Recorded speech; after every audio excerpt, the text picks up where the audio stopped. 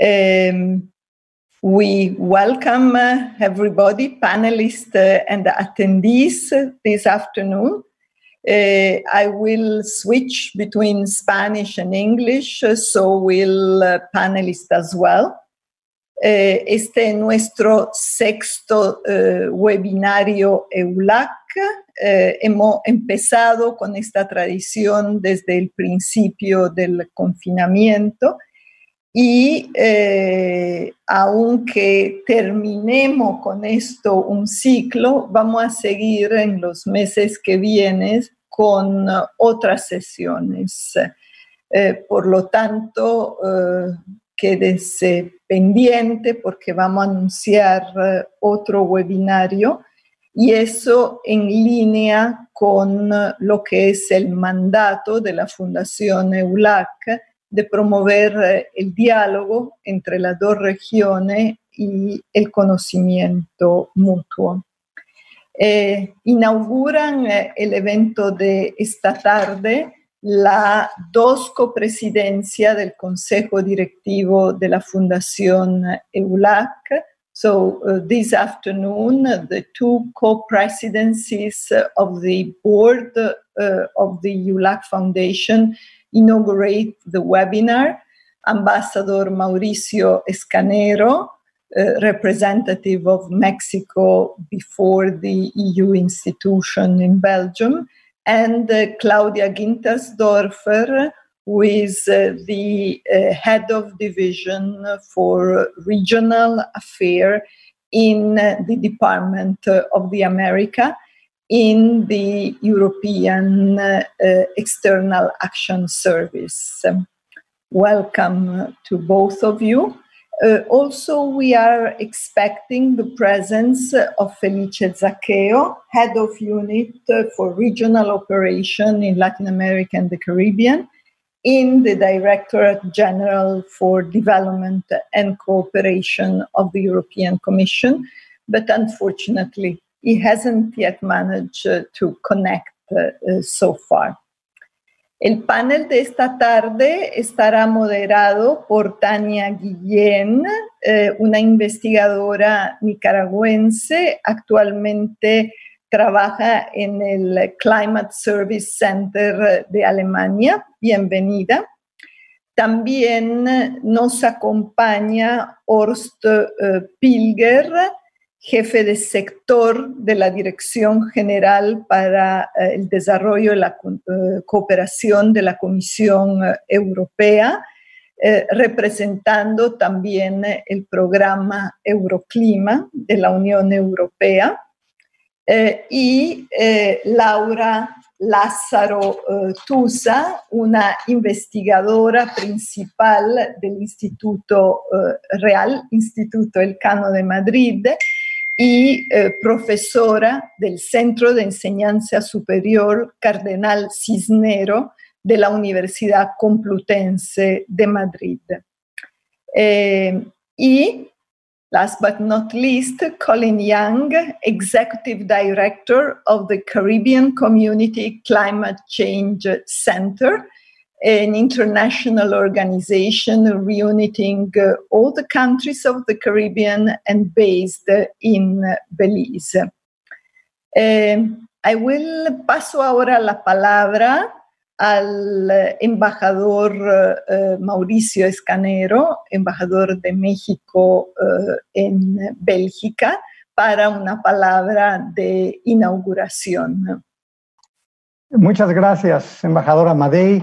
Señora Claudia Gintersdorfer, es un gran gusto saludarles y dar la bienvenida a todas y a todos las y los panelistas y participantes en este webinario de la Fundación EU-LAC con el tema Enfrentando el cambio climático en el contexto de COVID-19.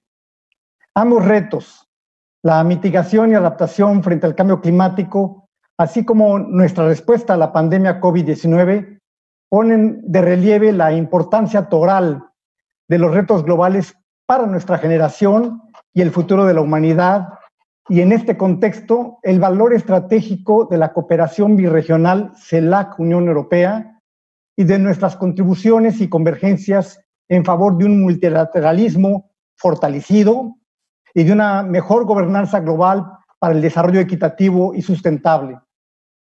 Celebro la labor de la Fundación EU-LAC como plataforma para la reflexión sobre nuestra acción colectiva en torno a estas grandes prioridades.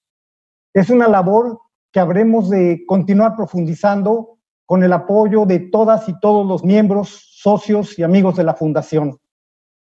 En el último webinario que convoca y dirige, reitero nuestro más sincero reconocimiento a la embajadora Amadei por su liderazgo y dedicación como directora ejecutiva fundadora de la Fundación EU-LAC. También aprovecho para dar la bienvenida por adelantado al próximo director ejecutivo, el distinguido doctor Adrián Bonilla, con quien será un honor trabajar para potenciar hacia adelante la labor de nuestra fundación. Les deseo a todas y todos un exitoso webinario y aprovecho esta oportunidad para reiterar el compromiso de México en su calidad de presidencia pro tempore de la CELAC para continuar fortaleciendo la asociación estratégica CELAC-Unión Europea en apoyo a la cooperación internacional y el multilateralismo. Muchas gracias. Muchas gracias, embajador, también por su palabra hacia mi persona. Eso, de hecho, es mi último webinario como directora ejecutiva de la Fundación, siendo que la próxima semana ya se termina mi mandato y el nuevo director ejecutivo, Adrián Bonilla, nos está escuchando en este momento desde Quito. Le paso ahora la palabra a Claudia Gintersdorfer, representante de la presidencia de la Unión Europea, del Consejo Directivo de la Fundación, no sin antes mencionar también que este webinario se está transmitiendo en los canales YouTube y Facebook del programa Euroclima, que coopera en la organización de este webinario. Entonces, todo lo que tuvieran dificultad eventualmente a conectarse vía Zoom pueden hacerlo y pueden seguir esta misma transmisión desde el canal YouTube o Facebook de Euroclima. Por favor, Claudia. Bueno, muchas gracias, Paula, y buenos días a todos los participantes en las Américas. We'll switch to English now, so good afternoon. It is really a pleasure for me to be here today. And I just wanted to echo the words of Ambassador Escanero in thanking Paula Amadei for her work here at the helm of the EU-LAC Foundation. This is your last webinar here, but it's already the last of a very successful series of webinars you've organized on the theme of COVID and the different facets that this brings. And well, it is of course with pleasure that we welcome also your successor, Dr. Bonilla, but really the work that you have done to move this foundation forward is outstanding. So thank you very much again. I would also like to convey my thanks on behalf of our Managing Director, Ambassador Edita Reda, who unfortunately could not be here with us today, but also whose mandate in her current function is coming to an end tomorrow. Tomorrow will be her last day at work. And from then on, we will have Javier Niño as our acting Managing Director until Edita's successor is nominated. So just to say that, again, continuing the words by Ambassador Escanero, today's theme highlights really the importance of multilateral cooperation and coordination, because climate change is not something that any country can face on its own. And just as the virus does not know frontiers, neither does the climate and the challenges to climate change and its effects. And another thing that, the coronavirus pandemic and climate change have in common is the importance of being prepared. And so disaster preparedness, but also trying to prevent climate disasters will be a key endeavor, and we have the UN Framework Convention on Climate Change, we have the Paris Agreement, which are our multinational instruments for this. Now, of course, looking at the post-COVID recovery, we as the EU are very much trying to implement both inside the European Union, but also to encourage our partners around the world to, build back better. This is a slogan which comes already from the UN in the 90s in the context of disaster preparedness, but we're using it now in this context, meaning that really the recovery needs to take account of its effect on the climate. So we want a green recovery that really promotes clean energies, that also looks towards creating new jobs in this sector. And so as Commission President Ursula von der Leyen said, we will repair and prepare for the next generation. And I think, as I mentioned before, this is something that is not true only for the European Union, but is something where we want to work together with partners in the whole world, and in particular Latin America and the Caribbean, to have a kind of green alliance between the EU and this region. So thank you very much.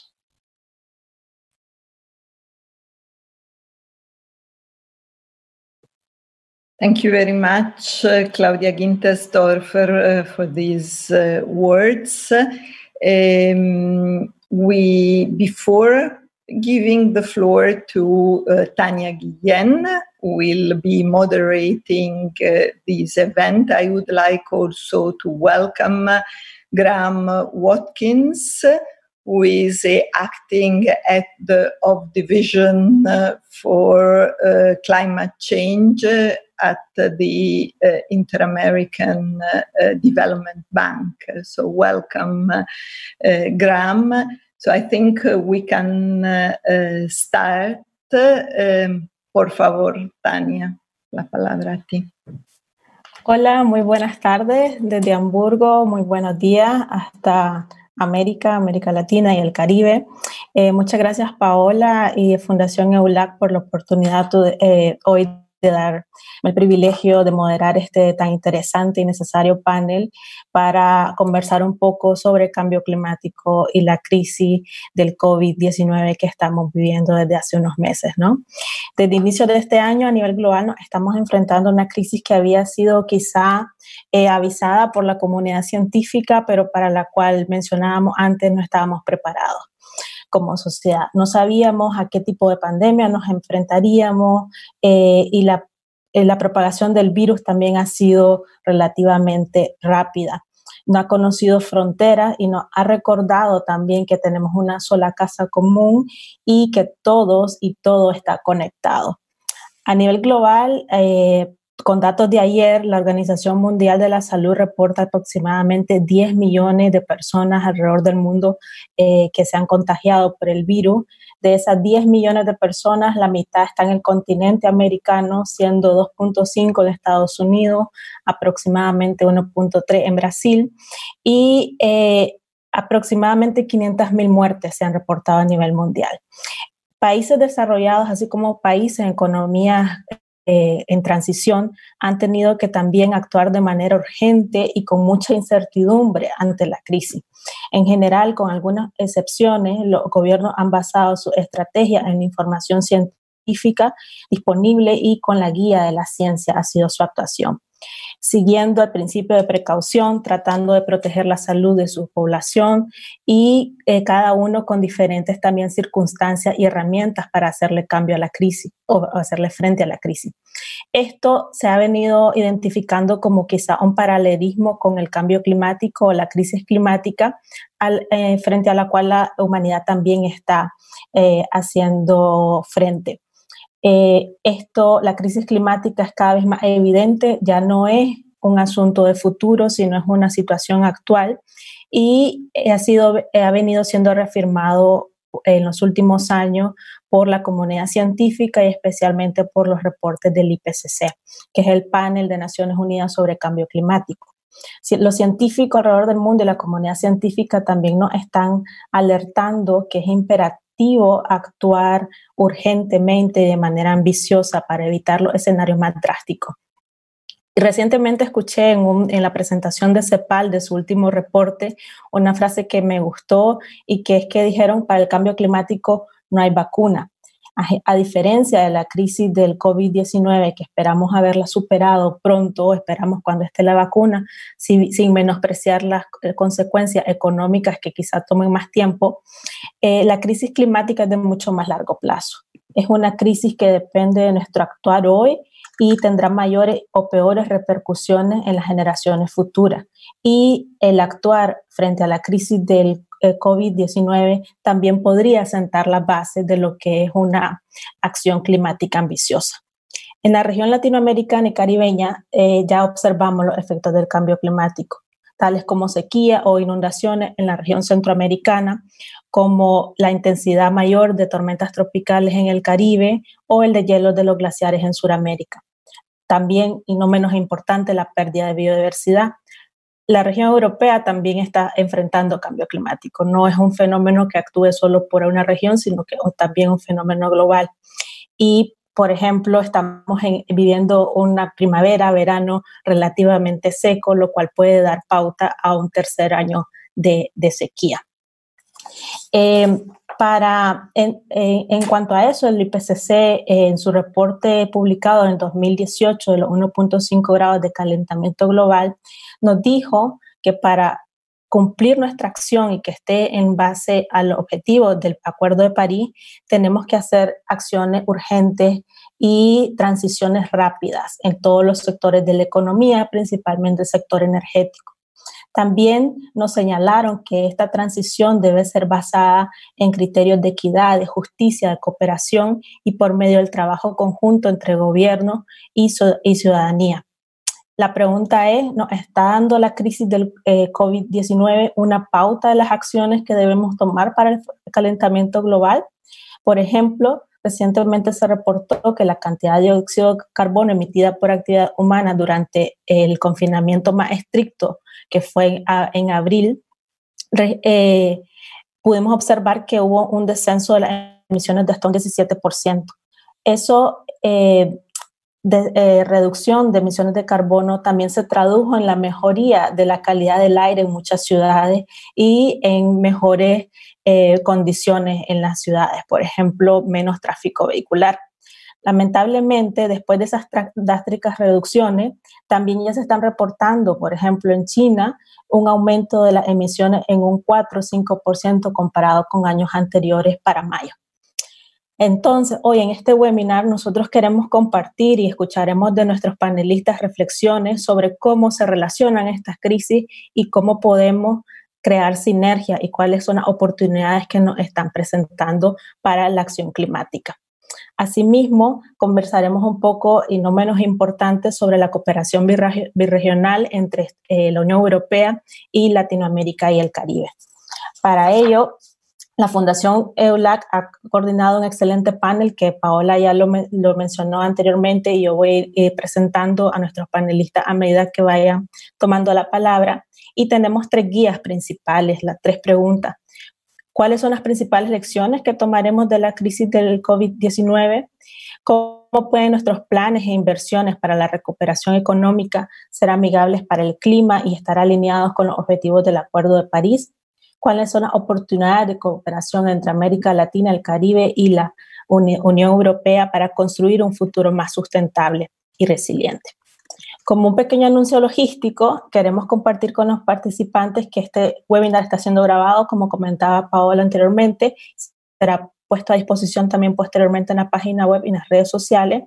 Y si tienen preguntas, les pedimos que la hagan, por favor, en el espacio de preguntas y respuestas en el chat, y le pediríamos a nuestros panelistas que respondan en la manera de posible en el mismo chat, y si no, intentaremos en los últimos minutos retomar quizá preguntas que hayan quedado. También el webinar está siendo una combinación entre inglés y español, no tenemos traducción, y nuestros panelistas tienen la libertad de presentar en el idioma que se sientan más cómodos, y nosotros intentaremos siempre sintetizar los mensajes principales. Y para dar inicio, Me da gusto poder presentar a Lara Lázaro Toura. Lara es investigadora del programa de Energía y Cambio Climático del Real Instituto Elcano. También es profesora del Centro de Enseñanza Superior Cardenal Cisneros de la Universidad Complutense de Madrid. Lara nos compartirá reflexiones relacionadas a las preguntas indicadas, pero también desde la perspectiva de qué retos nos enfrentamos actualmente de la gobernanza climática en era del COVID-19. Muchas gracias, Lara. Adelante. Muchas gracias. Es un placer y un honor estar aquí hoy en este seminario de EU-LAC. Creo que muchos de los temas principales se han apuntado ya. Sobre las lecciones del COVID para enfrentar la crisis climática, creo que es fundamental no solo tener en cuenta que llevamos desde 1988 con un panel intergubernamental de expertos sobre cambio climático, produciendo informes que cada vez con más urgencia y de manera más consensuada nos indica que el cambio climático está aquí, que su componente antropogénico es claro y que los efectos ya se sienten, sino que tenemos que actuar sobre estos mensajes. No lo hemos hecho todavía, las emisiones no han llegado a su pico y sabemos que para limitar los peores impactos del cambio climático tenemos que doblar esa curva de las emisiones. En segundo lugar, no estamos preparados para enfrentar estas crisis globales que, si no son simultáneas, sí han estado concatenadas. La crisis sanitaria, la crisis económica y la crisis social, unas crisis que van a requerir, como ya lo estamos viendo, por los paquetes de estímulo, por ejemplo, de la Unión Europea, una respuesta rápida, una respuesta a corto plazo, pero también una reconstrucción, además de building back better, quizá building forward better también, ¿no? En esta doble acepción. Para ello, desde una perspectiva geopolítica, tenemos que caminar hacia una cooperación sincrónica cuando la geopolítica nos dice que estamos enrocados en un individualismo diacrónico, por lo menos en Estados Unidos, ¿no? Tenemos pues una administración que duda de la existencia del cambio climático y de su componente antropogénico, que bueno, desde los inicios pues ha estado con el objetivo de eliminar aquellas políticas que se consideran innecesarias, como el Clean Power Plan de la administración anterior, con China, que bueno, habiendo sido China y Estados Unidos los principales arquitectos del Acuerdo de París, vemos que China pues no está dando unas señales claras de cómo va a ser su segundo NDC, su segundo compromiso determinado a nivel nacional.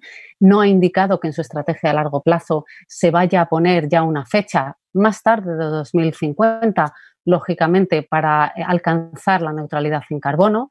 Todavía no está claro cuán verde van a ser los paquetes de estímulo. En la Unión Europea sí está más clara la apuesta, como se indicaba por parte del Servicio Europeo de Acción Exterior, con ese primer paquete de rescate de 540 billones, el presupuesto reforzado de 1,1 billones, 540.000 millones equivalentes a 540 billones anglosajones, el presupuesto reforzado de 1,1 billones o 1,1 trillones en términos anglosajones y este instrumento de Next Generation EU que va a dedicar 750.000 millones a, pues a esta reactivación para la salida de la crisis, ¿no? Una reactivación que tiene que ser hacia pues los nuevos retos a los que nos vamos a enfrentar. Son paquetes de estímulo sin precedentes y la ventana de oportunidad para redireccionar los flujos financieros y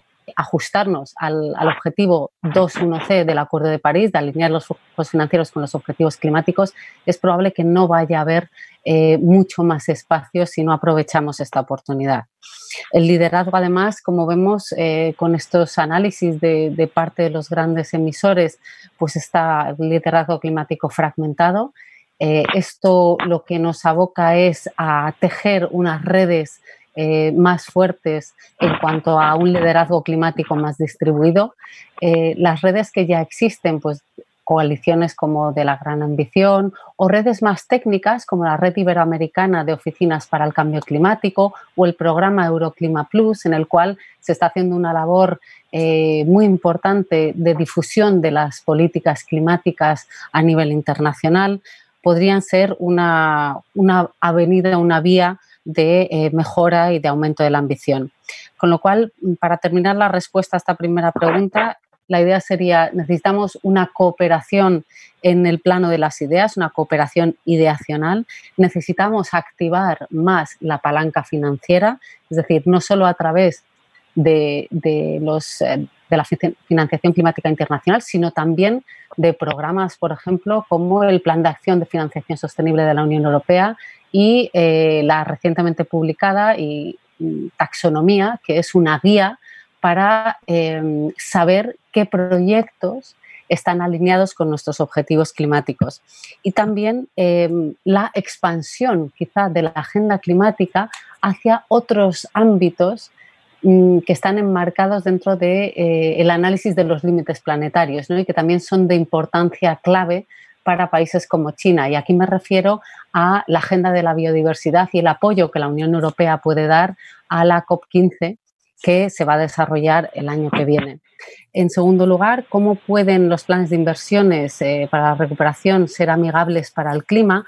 Aquí las últimas investigaciones, y aquí estoy citando el último documento de trabajo de Cameron Hepburn y compañía de la Universidad de Oxford, se analizaron 700 políticas de estímulo que se pusieron en marcha desde 2008, después de la gran crisis financiera de 2008.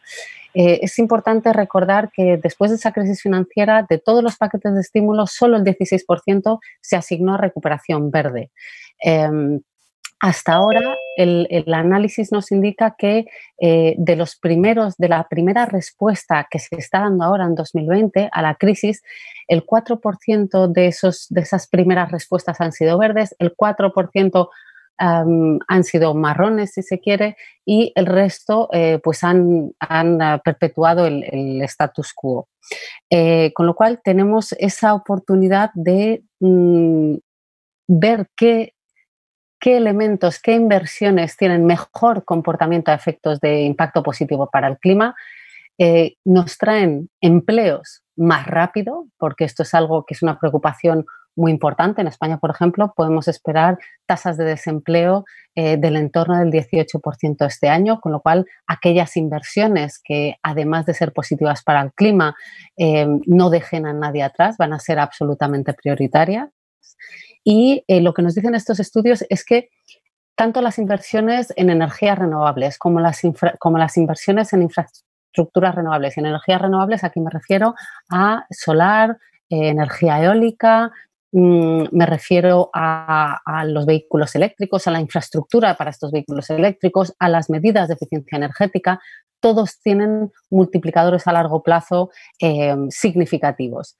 Para aquellas empresas y aquellas industrias que vayan a recibir fondos públicos para salir de la crisis y que no estén todavía en la transición, uno de las opciones que se plantea es que haya una condicionalidad verde clara. Es decir, que si van a recibir dinero público, se demande unas hojas de ruta hacia las emisiones netas nulas, con objetivos intermedios verificables y con unas contrapartidas si esos objetivos no se cumplen.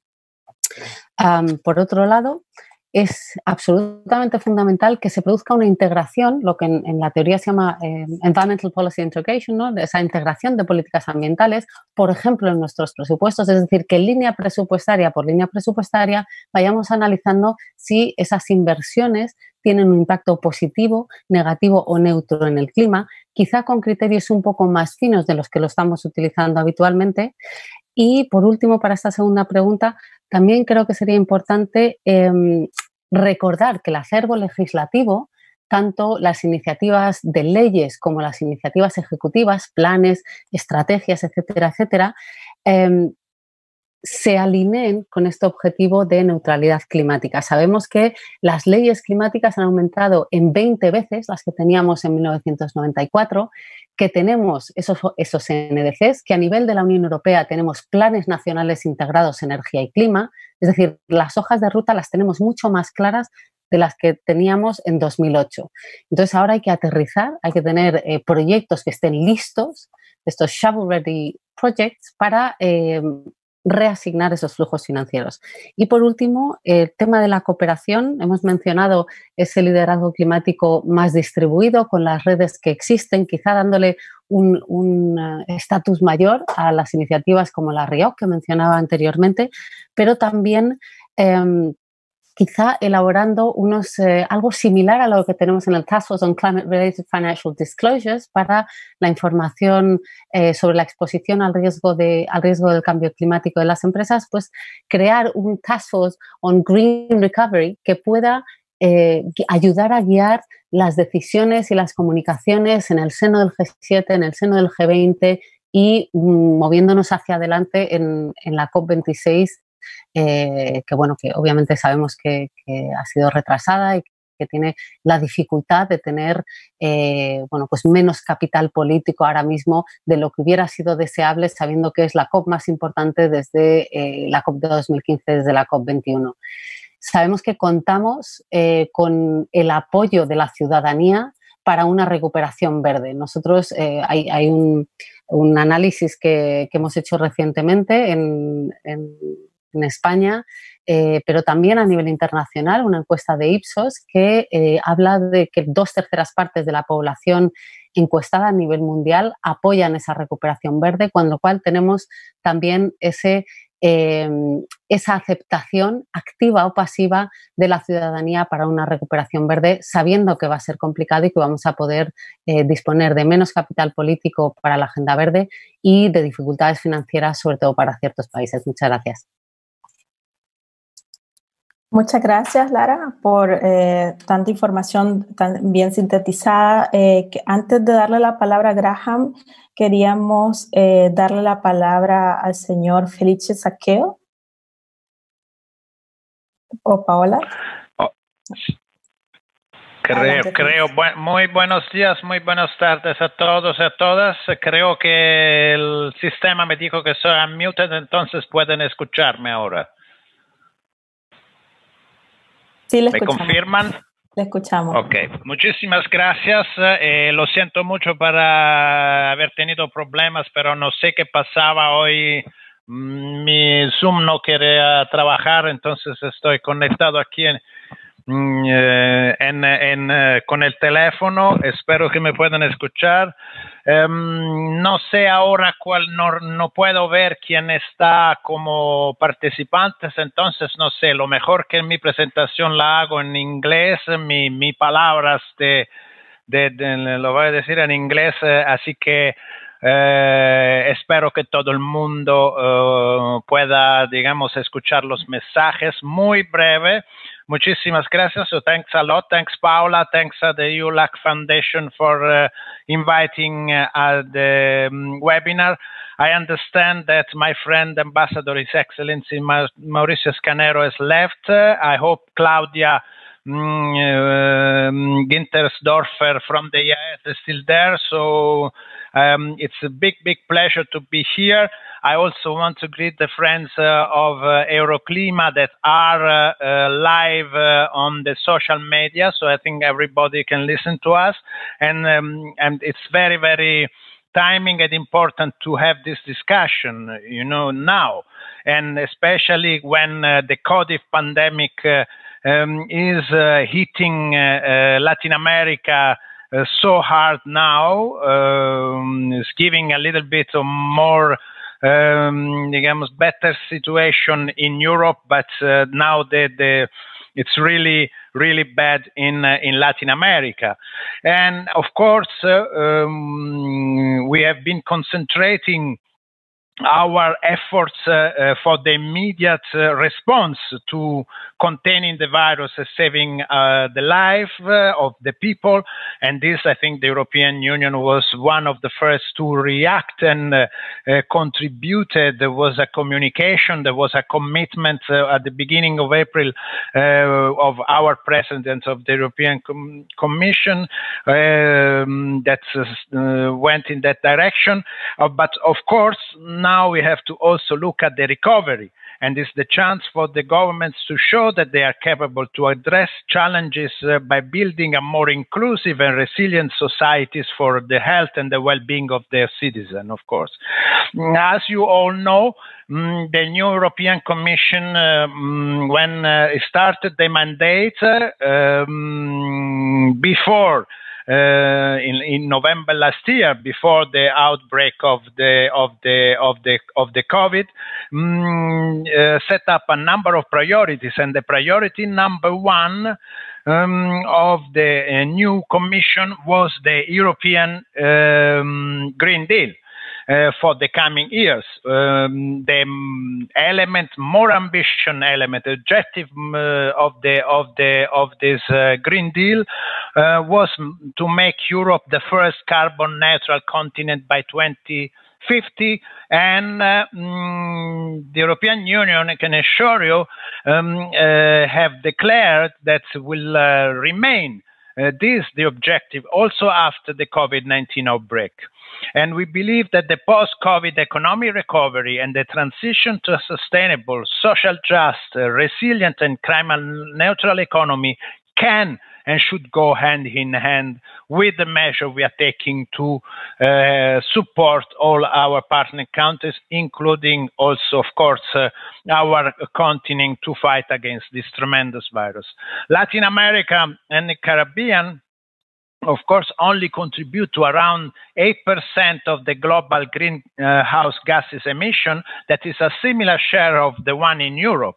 However, we know that the LAC region is disproportionately affected by climate change due to geography, social economic condition, and we know that the region is one of the most unequal one in the world. But arguably, the Caribbean and the Central America are severely hit by climate change, many of which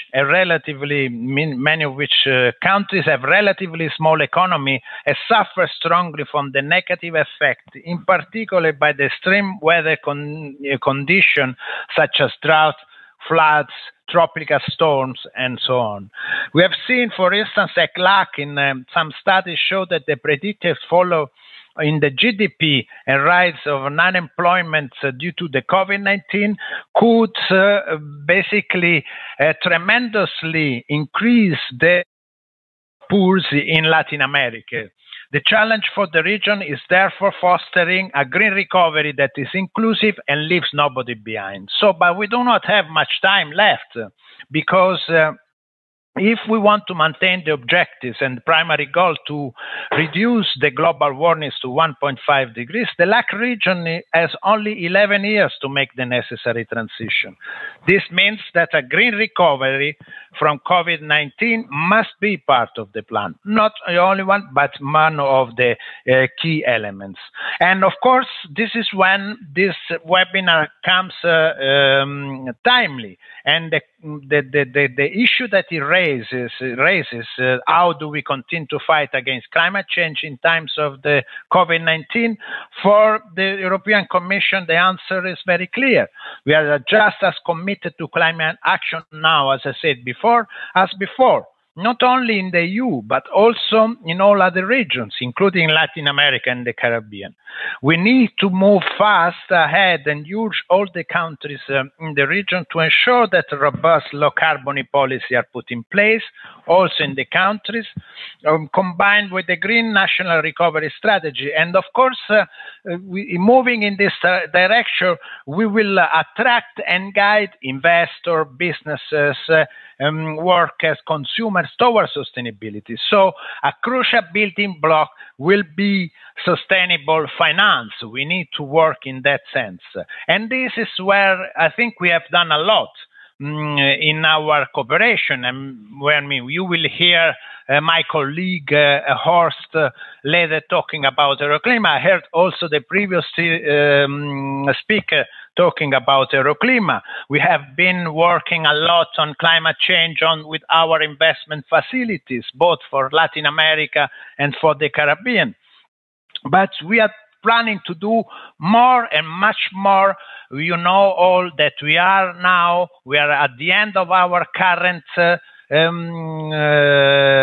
multi-annual financial framework, so the financing period that goes from 2014 to 2020. We are now entering the programming of the new financing period 2021-2027, and this will be definitely a big opportunity to move towards clear identification of the priority under, of course, the current situation, because we started already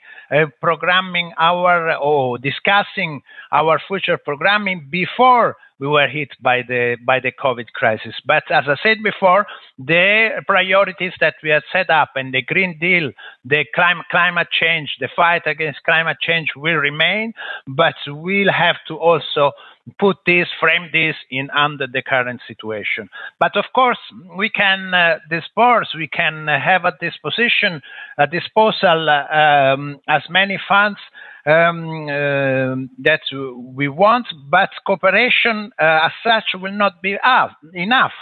But we need to have also investment from governments, from the private sector, so from all stakeholders that are in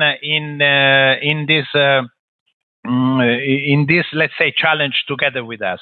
The European Union, of course, stands ready to engage with partners around the world on ways to direct investment to environmental sustainable economic activities. And we will do so not exporting, let's say, our standards, but we have to sit down together and forge global standards together. What does mean this?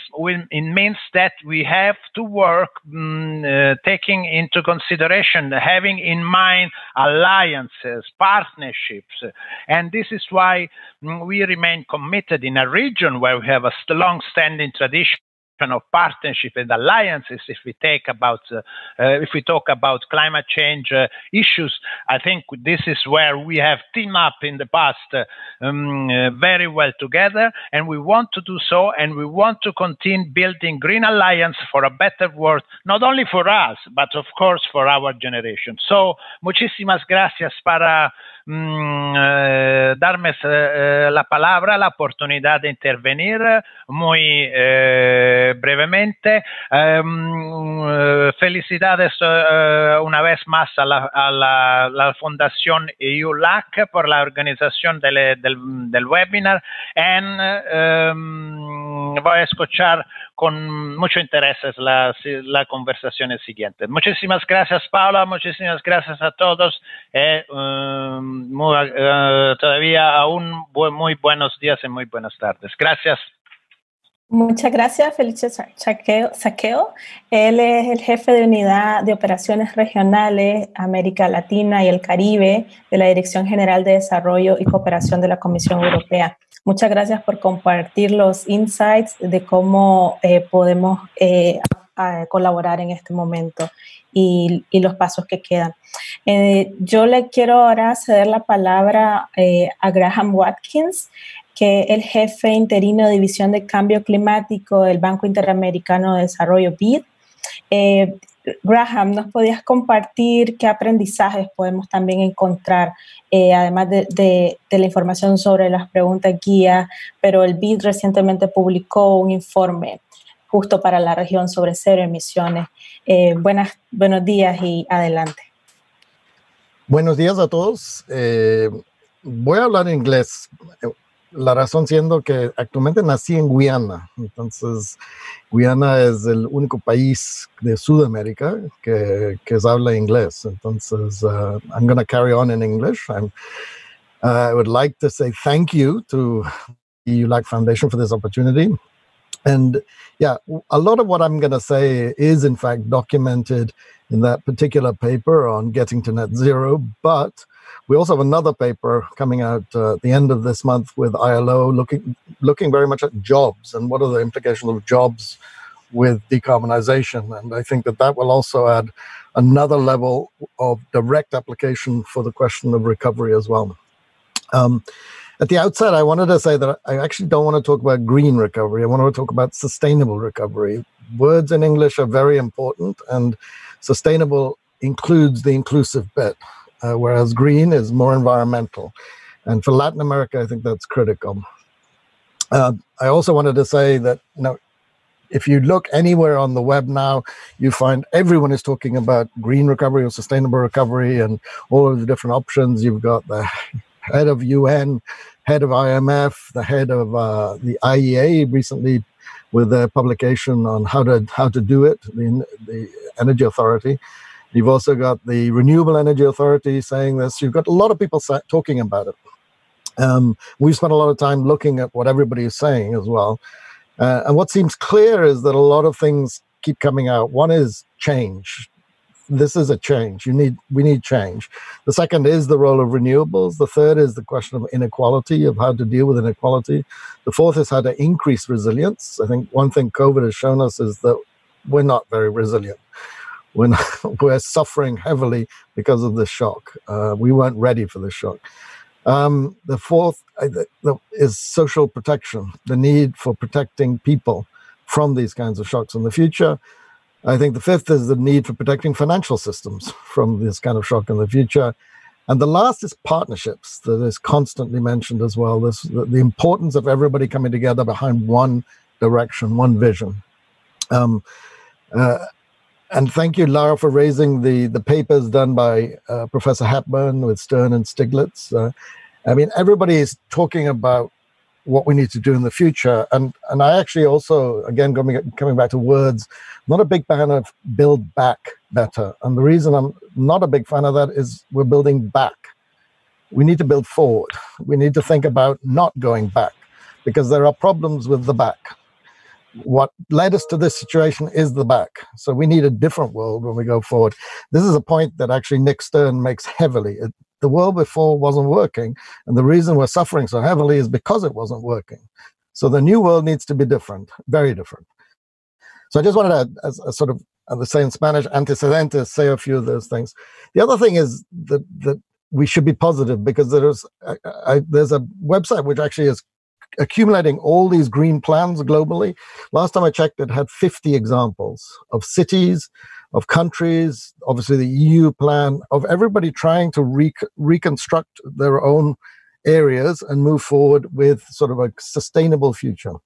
And so I think that's positive, and I think it's growing. I also wanted to reinforce a couple of things and say that if you wanted to do this in Latin America and the Caribbean, it needs to take into account some very specific issues. One of those is that we still have about 80% of people live in cities. So it's got to be about cities, to be honest. Cities are the ones that are emitting. Cities are the ones where the resilience problems are, really. You've also got to deal with inequality. It's one of the most unequal regions in the world. You have to deal with resilience. That's already been mentioned, that we need to be looking at how we can make sure that we have more resilient communities going forward. And the last area is biodiversity. We are the richest biodiversity area in the region in the world. And that's got to be part of the solution in some sense. So what I'm going to do is I'm going to talk about what the goals of sustainable recovery could look like. I'm going to talk about what you might have to do in terms of investments to drive sustainable recovery. And importantly, I also want to talk about what has to enable that and what will keep that recovery in place. This is one of the lessons that was learned from the 2008-2010 financial crisis, is that you can put impetus into a system, but if you don't change the system, then the impetus can collapse later on. The change can be lost. And I want to talk a bit about that. And then I'm going to talk about what that means for us as a bank and for the region in general. I have something positive to add and 3 caveats, which may sound a little negative. First thing is that in that same study that Lara mentioned by Ipsos Mori, with the 65% of people that support a green recovery, in Mexico, it was 80%. which I think is telling. 66% in Brazil, but the Mexico 80% I think is important for the region. But I think also we need to be pragmatic. I just went onto the Johns Hopkins website this weekend and I had a look at what the curves look like for each of our countries. They're awful. They're all peaking. They're all going up. The only two that I could find which were kind of coming down a little bit were Peru and Chile. Peru, luckily, because it's been a disaster for the country. The other point I want to make is that the estimates on the loss in GDP have been going from about, I think the first one I saw was about 3%, then it went to 5%, now it's 9.3% for Latin America as a region. That's the latest one from IMF, I think the end of last week. We have also estimated as a worst case scenario, we may lose 17 million jobs, formal jobs, and probably 23 million informal jobs. That's huge. The region has never seen this before. This has never happened before. And it's clear that social progress is going to be retarded, the poverty targets are going to be missed, and there's probably going to be increasing inequality. So we just need to be pragmatic about this and real about this. And this is the situation today. This is what countries and governments are facing today. I also want to say that whatever solution people come up with or that will be come up with will be country specific, and in some cases will be city specific, and it'll be different from different places. They're dealing with very much with different problems. I think this has already been mentioned as well, that much of the early response has been focused on rescue, not on recovery. There are two phases, they kind of overlap. And rescue is really about getting those emergency health things in place, the social protection in place, getting cash transfers to people that don't have jobs, trying to maintain jobs, maintain liquidity in financial systems, and also get the fiscal elements right so that you can actually do those kinds of things. And that's been the focus. At least it's been our focus. We've committed about $22 billion already. I know IMF has also committed about $50 billion, but the main focus has been on those kinds of actions so far. There's not a huge space. There is a little space, but not a huge space for green actions in that. This is all about making sure people are all right today. We also need to realize, and I really want to emphasize this, it's like a once-in-a-lifetime opportunity. And I think that you kind of need to go to the two extremes and see what the one extreme would be versus the other extreme. The first extreme, which is not the good extreme, is that you get fossil fuels rebounding. They are starting to drop off. They rebound, and they rebound because of low oil prices and bailouts. And this is already happening in some countries. That's the worst case scenario. The best case scenario, our NDCs right now are not sufficient. They're not going to deliver us 1.5. They're not even going to deliver us 2. Then they're just not there. So best case scenario would be you have a strong green stimulus that really drives us towards that 1.5. So you really have two extremes. It's a choice that we're going to have to make. And we really need to be bending it towards the 1.5 as much as we can. So first, if you look at sustainable recovery in Latin America, what does it look like? What is the purpose of it? What are the goals going to be? Those same things of better health systems, social protection, perhaps using cash transfers, jobs, liquidity are going to be part of it. But you're going to add into that economic growth and economic connections. So whenever you do an investment, it has knock-on effects into the system, multiplier effects into the system. And you're going to add in the long-term and co-benefits, the long-term impacts and the co-benefits, particularly for Latin America. Those are going to be mitigation, resilience, but also things like dealing with pollution, dealing with biodiversity. Those are the long-term things you need to draw into that. So that's your goal. That's where you're trying to go. The question is, how do you do this? Well, there I do think that the Hepburn papers, I think there's a lot of work out there that's already looked at this. There was a lot of assessment from 2008 to 2010 about what worked and what didn't work as well. So what kinds of investments would you be looking at? First block would be social resilience investments. And under that, I would say you have to strengthen the health systems so that they can deal with these kinds of shocks in the future. You also have to strengthen social protection systems. And there are ways of doing that. You can inlay in targeted cash transfer systems into the future so that people get to be part of those systems. But the problem in Latin America is that most people are living informally. They're off the grid. They're not going to be connected to that. So you need to fix those kinds of things as well. You also need to sort of enhance the education and retraining systems. South Korea, in their recovery plan, has a retraining center, which I think is extraordinary. But that's the kind of innovative thinking that needs to happen. You also need to fix housing challenges. Going back to the cities, the informal neighborhoods, the housing systems, that there aren't enough houses, and the houses are too expensive, and they're not accessible. So you need to be building housing, but building green housing. You also need to be thinking about all the building retrofits that come in. So that's the first block, so in creating social resilience. Second block is really about infrastructure services. But again, this is about providing the services to underserved populations so that they can be more resilient. We already know that things like renewables and electromobility are beginning to be cost-effective. Renewables are cost-effective already, but electromobility is beginning to become cost-effective. This means you're shifting the curve on transformation, which is actually a critical shift in time. The other big services that we need to think about are water, sanitation, and doing circular economy, and how those contribute in themselves to health resilience and also to the resilience of communities that are living in underserved areas. The third area, which actually appears a lot in recovery plans, oh my gosh, 1 minute. I was told I had 15 minutes. Let me go as quickly as possible then. Okay, the third area would be digital communications. Then we need to think about the living world and making that much more resilient as well. This means looking at food security, supply chains, natural capital, and nature-based solutions and solving that.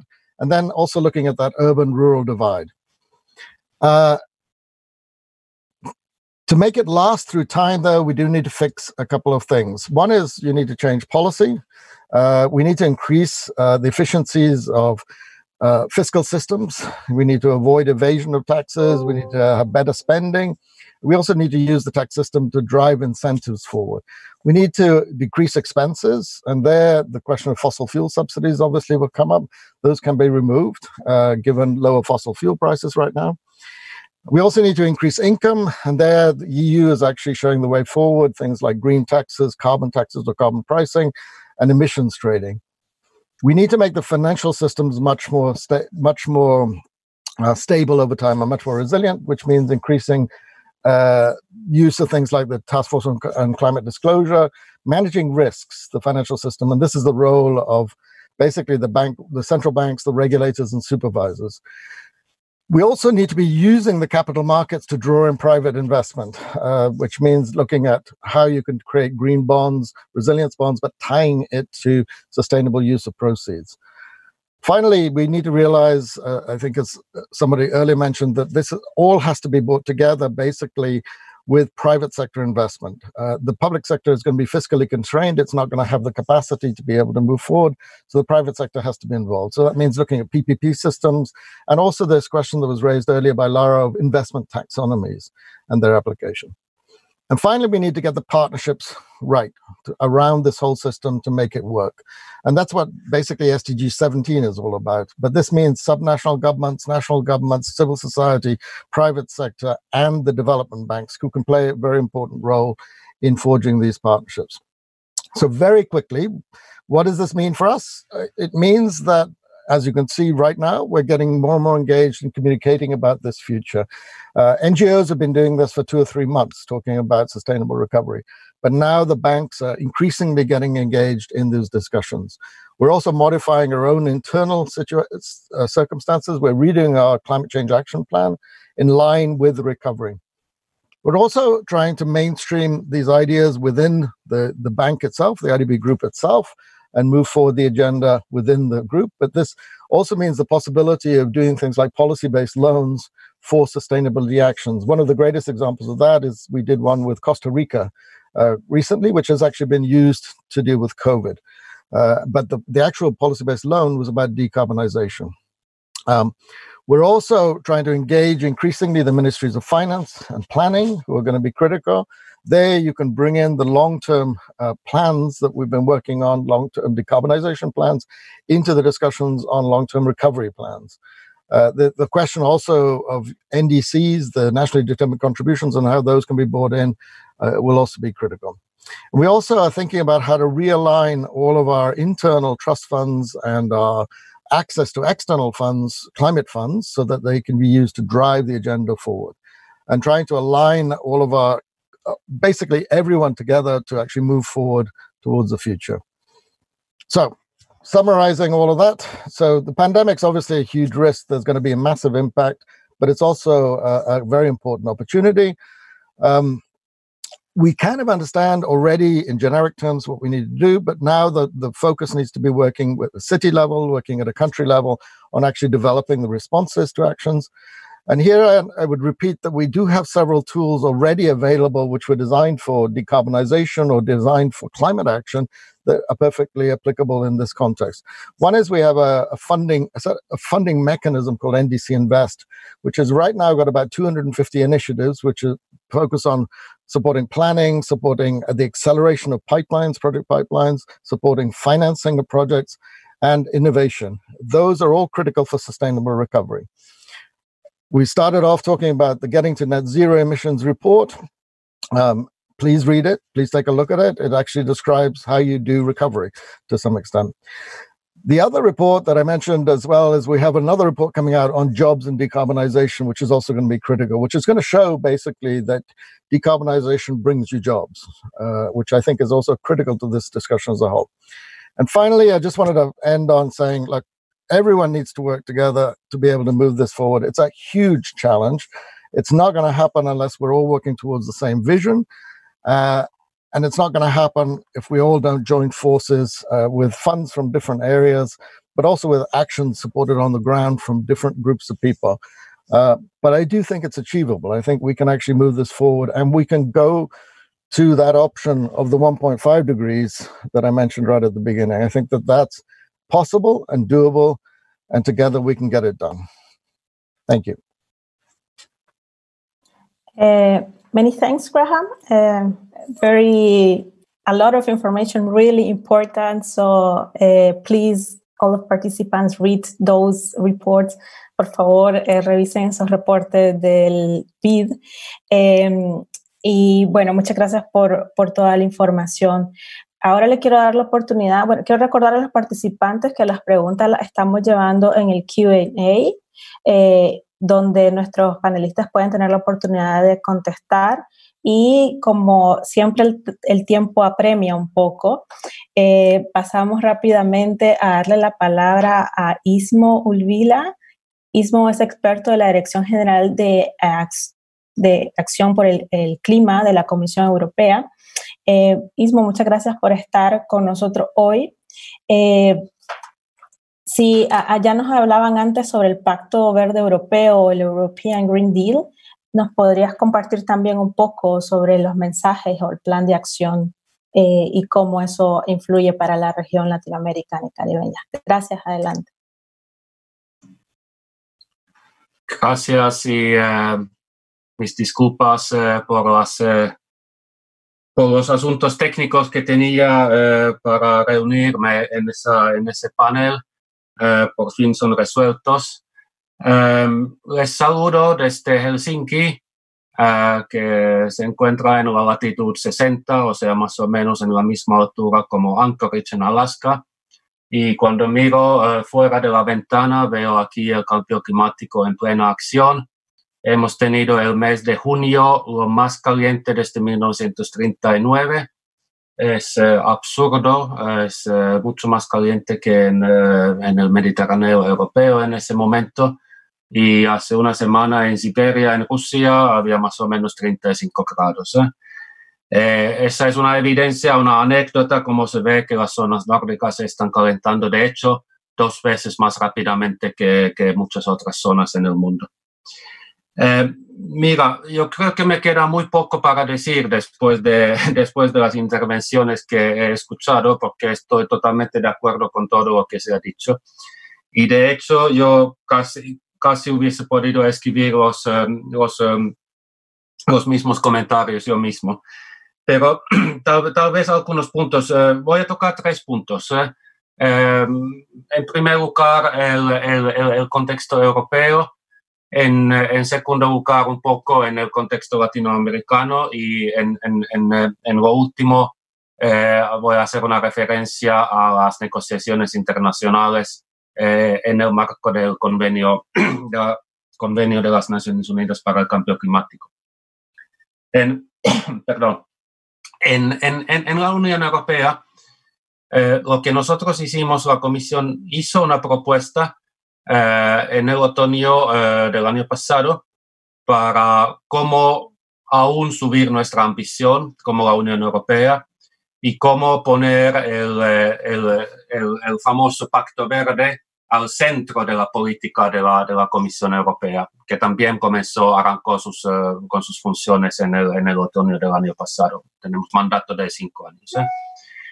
Y es impresionante cuando se mira, por un lado, la demanda pública que tenemos. Más o menos 80% de los ciudadanos en los países de la Unión Europea quieren más acción climática.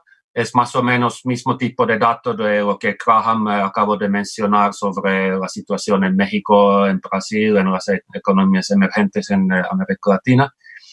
O sea, estamos respondiendo a esa demanda pública, por un lado. Por otro lado, también lo que se puede constatar es que es la primera vez que el énfasis, que el corazón duro de la agenda de la Comisión está en el cambio climático. Y por eso nosotros hicimos esta propuesta que había previsto de producir 42, creo que eran propuestas para mejorar la acción climática a nivel europeo al llegar al verano 2021. O sea, una tremenda tarea. Y luego llegó el crisis COVID y hemos ahora reescrito, reformulado la propuesta y hemos hecho hace unas semanas la nueva propuesta que se llama la próxima generación, sobre cómo vamos a mejorar y cómo vamos a rescatar lo mejor y preparar lo mejor para la próxima generación. Entonces, ¿qué quiere decir todo eso? Por un lado, nosotros opinamos que el paquete que hemos propuesto es lo más ambicioso de las economías emergentes o de las mayores economías que hay en el mundo. Y eso también ha sido confirmado cuando se mira diferentes independientes análisis. Por ejemplo, hay uno por Vivid Economics, donde se da como cierto tipo de pautas a los sectores que se está considerando. Y estamos orgullosos en ese sentido y creemos que hemos hecho un producto que es más o menos equilibrado y que nos lleva adelante con nuestra agenda. Estamos subiendo la ambición en Europa desde la meta de menos 40% hacia menos 50-55% al llegar a 2030. Y luego estamos en el camino, nuestro norte, hacia una neutralidad climática al llegar a 2050. Eso es un trabajo que ya comenzó en Europa desde hace 20 años. Y de hecho también quiero también subrayar la importancia que eso ha tenido para nuestra economía. Desde 1990 nosotros hemos bajado nuestras emisiones por casi 25%, mientras que la economía de la Unión Europea ha aumentado por, supongo que es casi 60%. Entonces, hemos hecho el famoso decoupling, el descoplaje o como se llama, no sé. Eso por en cuanto se piensa de la acción económica y del resultado económico de toda esa acción. Nosotros hemos comprobado que eso es un buen negocio. Cuando se mira los millones de empleos generados, el famoso cambio energético en Alemania, aunque ha recibido muchísima crítica también, también ha producido millones de empleos, de lo que se llaman los empleos verdes, a través de nuestro sistema de régimen de comercio de carbono, o sea, EU ETS, tenemos evidencia de que cómo eso ha podido dar un empuje a las empresas europeas de mejorar su eficiencia, de meter más fondos a pesquisa y a desarrollo de sus procesos manufactureros. Y también hemos podido comprobar que el costo de carbono en la Unión Europea no ha sido dañino a la competitividad de la industria europea. Entonces, todo eso va mano a mano y ha sido hasta ahora, y nosotros estamos completamente convencidos que cuando seguimos con esa política, es política sostenible, competitiva, y por un lado también, por otro lado, que genera empleo y prosperidad. Tenemos también otros mecanismos de protección y para también garantizar el tema de inclusión. Tenemos el famoso Just Transition Fund, etc. O sea, todo eso, también los asuntos sociales están parte del paquete.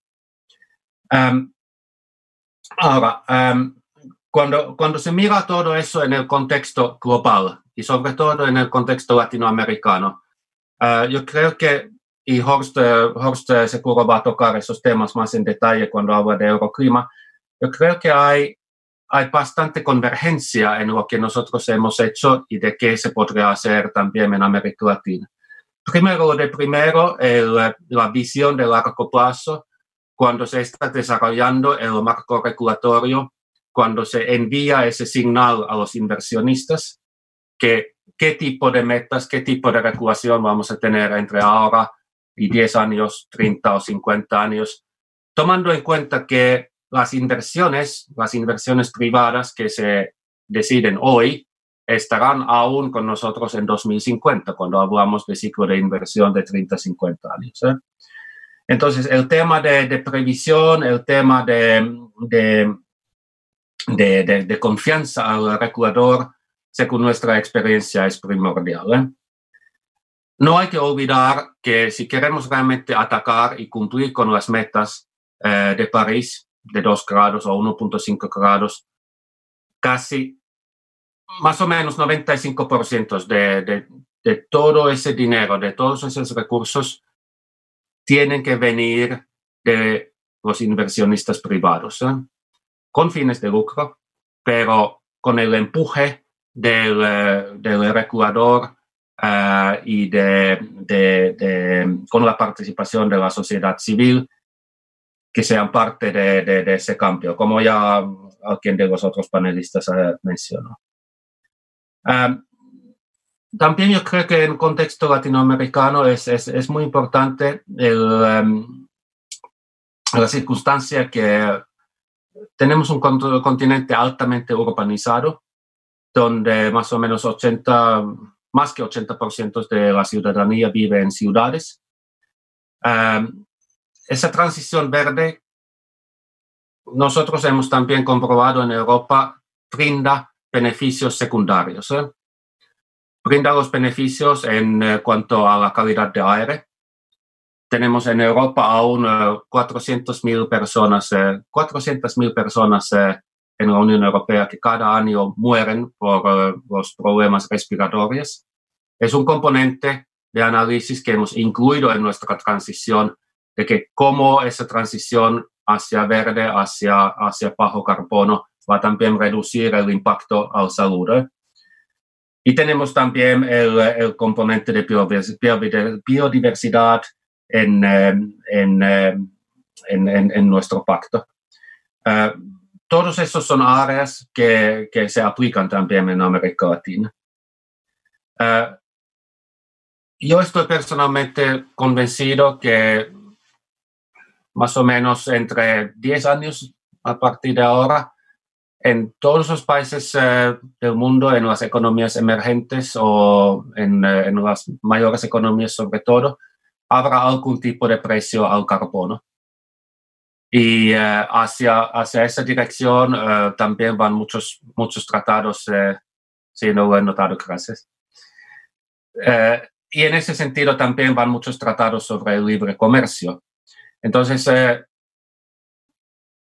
comenzando e implementando esta transición con la meta hacia 10, hacia 20, hacia 30 años, es algo que nosotros hemos estado haciendo desde hace 20 años. Y eso es mi punto principal. Un otro punto más en el famoso carbon lock-in. Creo que fue alguien de los panelistas quien lo hizo, quien lo constató también mucho mejor que yo puedo, pero lo importante con el estímulo es de poner esas condiciones para que el estímulo se invierta de la manera sostenible y que pueda contribuir al proceso de la mejora de las NDCs que ahora justo en ese momento se está haciendo. Mi último punto muy rápidamente, porque también estoy muy metido en el proceso de las negociaciones bajo las Naciones Unidas y soy también presidente del Comité Permanente de Finanzas de la Convención Climática. Aunque parece que no mucho está pasando en ese momento en las negociaciones, hay que utilizar ese tiempo que tenemos bien. Por un lado, intentar resolver ciertos puntos de diferencia de opinión que tenemos entre las mayores partes. Y por otro lado, también ver cómo podemos avanzar en esos otros ejes que están fuera del proceso de marco de las Naciones Unidas. Si algo esa crisis ha mostrado también la importancia de todas esas iniciativas que están allá, que sea plataformas de finanzas sostenibles, que sea la coalición de los bancos multilaterales, que sea, que ese trabajo tiene que avanzar y tal vez a través de esas plataformas también podemos brindar insumos al proceso formal bajo las Naciones Unidas. Y por lo último, cuando se mira los desafíos que tenemos para COP26, el tema de finanzas obviamente va a ser uno, pero sobre todo tenemos que estar trabajando para la ambición de todas sus partes, de ver que cómo podemos subir nuestra ambición. Y allá, cuando se mira la Unión Europea y América Latina y el Caribe, juntos somos casi una tercera parte de los miembros, casi una tercera parte de las partes a la Convención Climática. Y allá juntos podríamos también tener bastante peso político de llevar agenda progresiva. Muchas gracias. Muchas gracias. Nuevamente estamos teniendo una síntesis de información de suma importancia para la región en cuanto al contexto también que vivimos. Estamos un poco con el tiempo apretado, pero siempre tenemos la oportunidad de escuchar todavía. Tenemos dos panelistas. Les pedimos, tenemos 10, 12 minutos máximos para jugar un poquito con el tiempo, pero ahora me da gusto presentar a Horst Pilger. Horst es el jefe de sector de la Dirección General para el Desarrollo y Cooperación de la Comisión Europea y él también nos compartirá más detalles sobre las perspectivas de la cooperación en cuanto a cambio climático y otros temas entre la Unión Europea y América Latina y el Caribe. Muchas gracias, buenas tardes. Hola, buenos días a todos. Can you hear me okay? Because I also had some connection problems. The good news is a lot of what I wanted to say has already been said, so I will try to be brief. I've been invited to talk a bit about the Euroclima program, so we try to approach it from that angle to see a little bit what we are doing, what we have been doing, and how we can now make this work also in the light of COVID. Some of you may know some of this, so that's the risk here. But in a nutshell, Euroclima is the program with which the European Union has been trying dialogue with the Latin American region for actually 10 years. We have 10 years of Euroclima. That makes it actually one of the older climate change programs in this fast-changing world. We are doing this in working very closely with the 18 countries represented by national focal points. And we have been trying very much to adapt the program to what the countries want and what they need. And obviously, in the run-up to the Paris Agreement, these were different things than they are now. And COVID will change this again. But I wanted to emphasize that very much the way we're doing this is to say we are trying to listen and adapt the program accordingly. And this demand-driven nature of Euroclima has been a very important factor.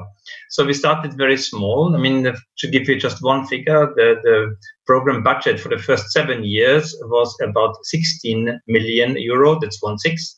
And now we're having roughly for the last 3 years, 140. I think that's a reflection both to the fact that somehow the program is perceived to work, but also obviously to this topic having gained a lot in importance in recent years. And basically, at the moment, Euroclima is basically working with two main strands of operation. One is, when we got the budget increase, we asked the Latin American countries how to use it. And they really said, we want to have actions on the ground. We want us to show projects, what can be done that has a real impact. So based on this, we organized calls for proposals in 6 sectors. I don't want to mention them all in the interest of time, but I mean, you can imagine energy, transport, urban mobility, and so on. And in these sectors, we're now implementing a total of 60 projects that will go on for another 2-3 years. In addition, and at the heart of Euroclima is also what we call the climate dialogues. We try to dialogue with countries to sit on the table and see how we can assist either in the formulation of climate policies or in the implementation of climate policies. In line with what others have said, obviously we believe very strongly that the access to finance is of crucial importance because we have, compared to the real needs out there, only a tiny fraction of money. But if we can use it in a way to unlock finances and to assist countries in unlocking finances, then we have probably done a good service to the European taxpayer. And since the Katowice COP in 2018, we also have strongly focused the program more strongly on the assistance in the implementation and monitoring of NDCs. That is obviously not the topic that we did 10 years ago, but this is the third axis where we are now very strongly active in. So this is a little bit how it has been working. What is very important is to understand that we have been trying to work with EU member state agencies. So the idea is that we say we come to this table not only as the European Commission, but with all those agencies. We made a little call. We asked all the member states who wanted to come on board, and we have now 2 Spanish, 2 French, and a GIZ from Germany, member state agencies that try to, by sitting around the Euroclima table, also trying to improve their own synergies and their own working together in Latin America in this area. In addition, we are also working with the UN Economic Commission for Latin America and the Caribbean, CEPAL, you all know them, as well as with UN Environment, because we believe these two also have a very important role in the region, also to try to bring information to decision makers, to say, okay, how do countries compare, how do they perform, what are lessons learned, what can be interesting knowledge transferred from one to the other. So I could give you now a lot of examples about what we're doing specifically in what countries, but maybe that's not so relevant. Maybe we should look a bit on how we are now positioned ourselves with regards to the COVID pandemic. Well, since we are operating demand-driven, we haven't had a lot of activities yet, but we have started analyzing the issue. And there's a few sort of elements that I think are worth presenting of how we believe the situation is evolving. First of all, we believe there's a risk now in a real reduction in climate spending because of a very dire situation with regards to public finances and with regards to the loss of revenues, of taxes, and so on. There's a risk there will be less money made available. And this will obviously also risks that maybe the NDCs won't be revised in the same time frame as we had hoped for, or won't be revised in such an ambitious fashion as we all had hoped for. And so basically, there are several reasons for this. I mean, COVID makes it more difficult for gathering the correct data. COVID makes it more difficult for simply people getting together to take decisions. But also the whole communication becomes more difficult. So what are the answers for a program like Euroclima? In our view, we must be doing everything in our part to ensure that whenever a country launches an economic stimulus package, that this is NDC-minded and includes smart thinking with regards to climate. We must also point out in all our dialogues, and this is why this type of event today is useful, that there's a huge chance in this green growth agenda to be promoted in our partner countries. And obviously, this must include the mobilization of finance from both public and private sectors, as we also heard already Ismo saying. And perhaps we should ask ourselves in Euroclima whether this is also the right moment to strengthen technical assistance, not only traditionally in the areas of cooperating with ministries of environment, but also to include more strongly ministries of finance, ministries of planning in this sort of cooperation and in this sort of dialogue we have. And also we believe this is another opportunity to also try to work towards strengthening the dialogue within the region, because now that countries start preparing their own response packages, this is another very good opportunity to compare and exchange and see if there are lessons to be drawn that can be a cross-fertilization of ideas. So we are already with some of our projects having some projects covering public health aspects, as you can imagine, if you talk about urban mobility or agriculture and so on. But we are also now, for example, sitting around the table with the NDC partnership already. They have started an initiative to provide technical advisors to ministries of finance, and these very specifically are engaging with them. For example, Bolivia, Ecuador, and Peru are the first candidate countries where we are offering our assistance, but it's a number of other countries where this is also considered. This is not an initiative of Euroclima, but we believe this is an area where we can, in those countries where we have added value, come in a useful way. And so in 2 weeks from now, for example, we will sit together with our national focal points, which in Euroclima is mostly ministries of environment, but we have to push that to include more strongly also ministries of finance. We want to sit together with them and to offer again to say, look, here we are, we have our way forward with regards to the program, but we are willing to dialogue and see how we can adapt the program responses to your post-COVID needs, because the world is evolving and maybe their needs are evolving, and we are relatively flexible to adapt to this. So the way the program is operating, because of these 7 agencies and the different weaknesses and strengths, gives us an opportunity to come in and perhaps relatively quickly offer assistance if there is a demand that falls within the objectives of our program. What I have mentioned at the beginning is we're doing this in the 18 Latin American countries, but this is also an event of the LAC Foundation. So the Caribbean is a bit of a problem, because so far, for historic reasons, we have had different funding pots. You know that all. In the European Union, the Caribbean is treated is getting assistance from the European Development Fund, whereas the Latin American region from the cooperation instrument. Now, with the new Commission proposal in the 7 years ahead, there's a real chance now to overcome this division, and this is where we have been as Euroclima trying to work towards a more flexible approach. We believe it could, for example, in some areas, make a lot of sense to have all 33 countries around the table. I mentioned before the implementation of NDCs and the monitoring of the implementation. The monitoring has many technical aspects which would be perfectly valid for covering them in a program with all countries. On the other hand, we also know that it doesn't make sense to have a discussion with mitigation in the same way with Brazil on the one hand and with a country in the Caribbean. So we must obviously assist the Caribbean countries much more in the areas of resilience, of adaptation, and we must find smart solutions where we have in the future perhaps special packages for special needs. Amazon is one of these challenges, which also covers several countries in South America, and so we will have to try to develop the program to become more responsive in that sense. But crucial is the dialogue. Crucial is that we from Euroclima do not want to impose. We try to offer some solutions that also come from the wisdom of our member state agencies, be it from experiences gained within Europe, but also be it from experiences that these agencies have gained through work elsewhere in the region. We're trying to bring this together.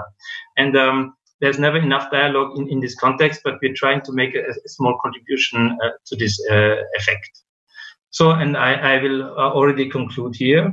So to say, implementing the Green Deal and the COVID response will be a huge challenge in Latin America. I don't want to repeat, because so many others have already outlined that the challenges and the many links and hooks and connections that are linked to this. But I believe there is a strong commitment from the EU to continue working with both Latin America and the Caribbean, perhaps stronger together as one region than has been the case so far. And there will be new financing instruments coming into this. So there will be a traditional continuation of programs such as Euroclima, but there will perhaps be more of the more innovative instruments such as blending. We have had that for a number of years, but also the guarantees. We haven't talked a lot about this one. I think there's a good opportunity there as well, because this can enhance the private sector to make more strongly investments. And we will continue to focus in Euroclima on the improvement of climate policies and the implementation. And obviously, we have, in doing that, be mindful of the new challenges that COVID brought about. But fundamentally, we strongly believe this is a new dimension, but hasn't changed the ultimate objectives. The ultimate objectives is we must increase ambition, and we must ensure that we work with those partner countries that are willing to go along with us. I'll leave it at this. Thank you very much. Thank you, Horst. Very useful insights, and I think also with a touch of positivism in terms of improving also the dialogue within the region, which is, I also agree with you, really important, and this is a great opportunity in order to improve the communication and the work together within the Latin American countries and with the support of the Euroclima program. Thank you very much. And now the reports, but we already knew also that we have in the Latin American and Caribbean region some special regions that are more exposed or more vulnerable to climate change. And recently the ECLAC or CEPAL just mentioned or also included an entire chapter for the Caribbean and Central America as the most vulnerable regions in the region. And today we can have some perspective from the Caribbean. We have Colin Jung, who is the Executive Director of the Caribbean Community Climate Change Center, 5C, if I am not wrong. And he will give us some perspective from the Caribbean and how do you in the region fight or are thinking to face climate change now ahead or considering the COVID-19 crisis? What does it gives, or what can we learn? Thank you, Tanya. To start, I want to express my sincere appreciation to Paula Amadei and the EU-LAC Foundation for extending an invitation to participate in this very, very timely webinar to discuss climate change and COVID-19, arguably the two most important global issues facing all of humanity at the same time. I've been asked today to share our perspective on the double challenges in managing the pandemic and climate change response in the region. And so I would like to share 3 points to elucidate both the scale and the complexity of responding to these global challenges. Of course, in the Caribbean, because of our size and our geography and small populations, responding to dual disasters as great as COVID-19 and as climate change really poses some unique challenges to the region. The first point I want to make is that the region's disaster preparedness plans and response mechanisms can easily be overwhelmed by the scale and severity of COVID-19 and the ongoing climate change impacts. Climate change and COVID-19 share many similarities, and we've discussed some of these already, and some of the panelists have raised them. They are both physical shocks that are unleashing unprecedented and devastating impacts on lives and livelihoods and the economy of Caribbean nations. Both are taxing and stressing the region's capacity to adequately and effectively respond. and both are exposing the many social and economic vulnerabilities that exist within our countries. And of course, both are regressive in that they're having a disproportionate impact on the most vulnerable populations within our societies. And these points have been raised by, as I said, many of the panelists before. So responding to these dual impacts clearly will test the limits of our preparedness and disaster response systems. While the region has amassed over the years considerable experience and capacity in managing and responding to climate shocks, born out of, you would say, sheer necessity, there is little experience in dealing with a global pandemic that disrupts national, regional, and global systems and supply chains all at once. Of course, we all know that we are in 1 month into the 2020 hurricane season, that according to NOAA will be above normal with possibly 6 to 10 hurricanes, 3 of which may become major ones. COVID arrived at a time when the region is most vulnerable. Countries must now grapple with incorporating COVID-19 protocols as part of their hurricane preparedness plans. The shelter management logistics must consider social distancing and appropriate hygiene, including the wearing of masks and the need to sanitize. The restoration of electricity and other public utilities that normally requires a significant help after hurricane must now factor in COVID-19 protocols. The procurement of emergency supplies and equipment must plan for supply chain disruptions that will impact the availability and costs, notwithstanding the foreign exchange crunch many countries find themselves in. So coupled with the ongoing climate shocks, such as droughts and floods, that are already threatening the food and water security and damaging significant amount of our infrastructure, it is easy to see how the scale of the response required can easily overwhelm our disaster management systems. The second point I want to raise is that responding to climate change and COVID-19 will exceed the fiscal space available in most of our countries in the region. And so it was good to understand that both the EU and the IDB and the IMF and the multilateral organizations have been stepping up their ambition in this space. Because even in a non-pandemic year, the Caribbean is significantly impacted by natural disasters. Many of us in this forum know this quite well. In Belize, for example, in climate-related disasters cause losses equivalent to 7% of GDP annually. Hurricane Maria devastated Dominica, caused damages of over 227% of their GDP in 2017. Only 2 years after Tropical Storm Erika caused damages of over 90% of GDP. Hurricane Dorian in the Bahamas in 2019 caused losses of up to $3.4 billion. And so you get the sense that climate change already is creating havoc in the region. And we have not essentially recovered from the 2008-2010 financial crisis, partly because of the recurrent climate change losses that are occurring. So COVID-19 now, in only 3 months, has brought the economies of the region to a halt, with dire consequences at the worst possible time of the year. Government revenues have plummeted as countries closed borders and declared national shutdowns, bringing tourism and other economic activities to a standstill. Governments have been forced to undertake massive spending and reallocate national budgets to provide lives and livelihoods and strengthen health systems to deal with COVID-19. National efforts are being supplemented with emergency loans and reallocation of funds, some even earmarked for climate resilient growth to provide social protection coverage. The end result is that public finances in the region are stretched far too thin. Fiscal space has disappeared.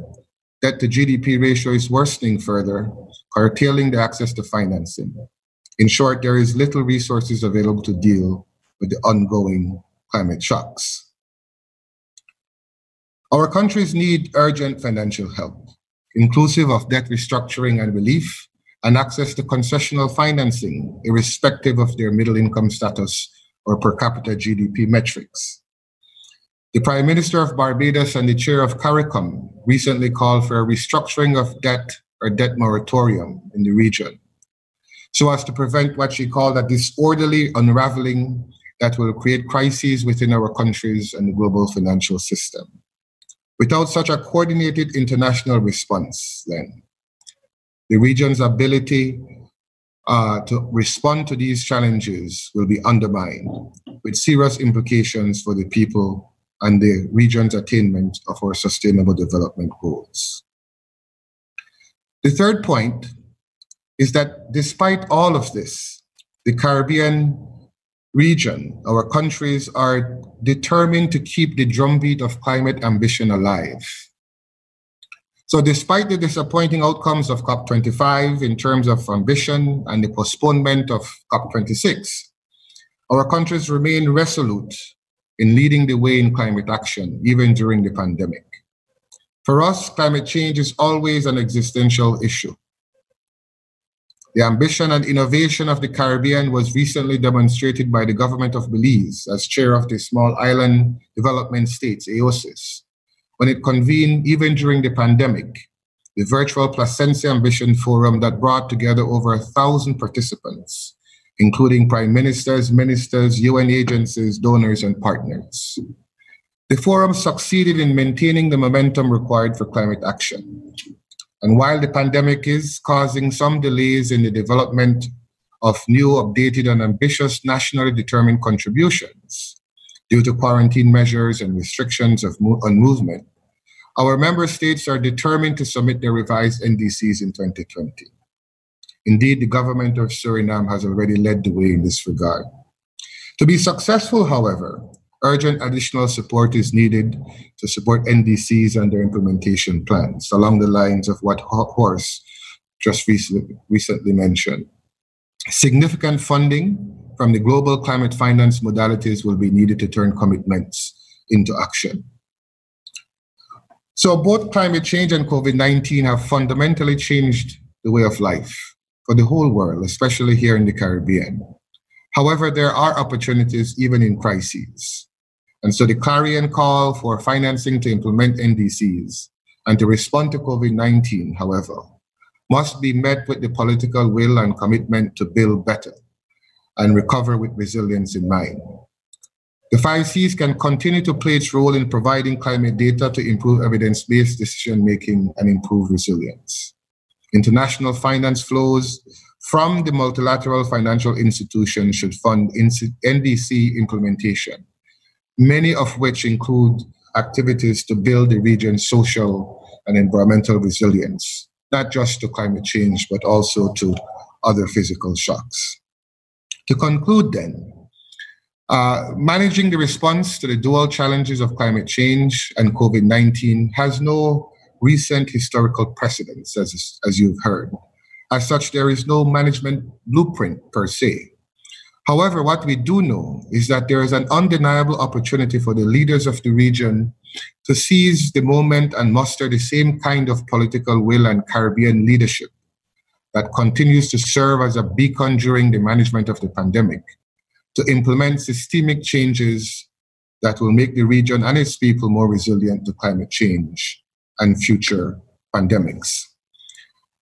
As a region that is so small, that has many challenges, even before the pandemic, this situation and the ongoing onslaught of climate change impacts require a rethink and a recommitment by all of us, by the public sector, the private sector, civil society, and organizations all over the world to channel their resources and their resiliency into helping everyone, especially those of us here in the Caribbean.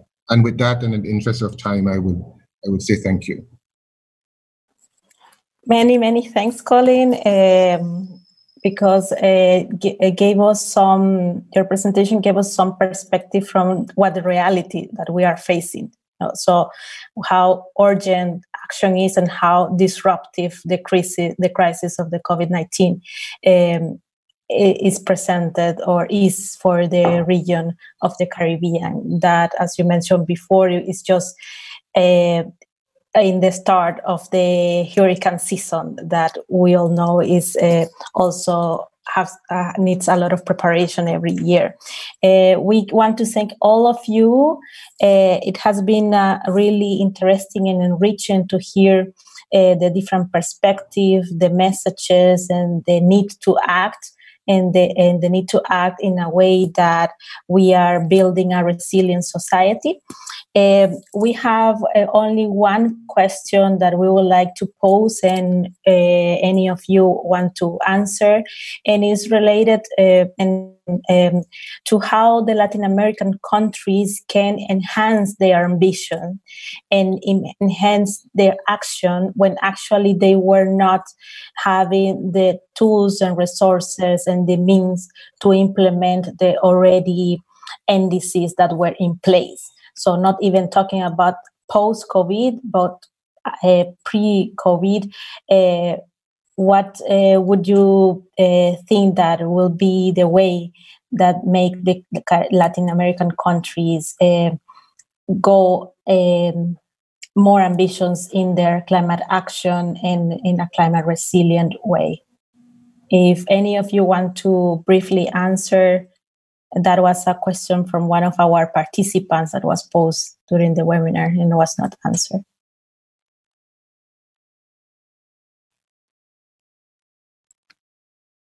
It's open, Horst. Yeah.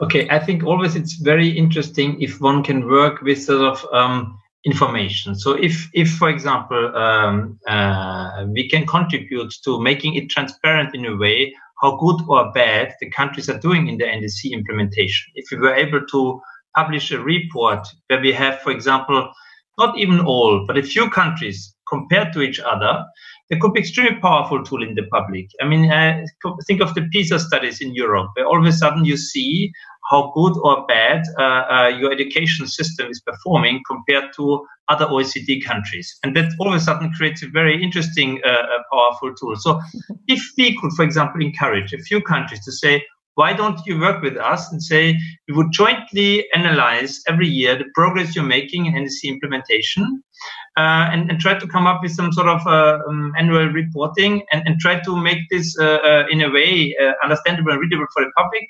I think that could be a very interesting way. We know that some countries in the region have very good and very ambitious politics and policies, so we could try to showcase this. And we already heard earlier today that some there are some surveys that show how big the support is for green recovery in Latin America. So I think there's quite an appetite in the population to buy into this. But obviously, people need that information in a digestible way, and so I think there's a useful contribution to be made.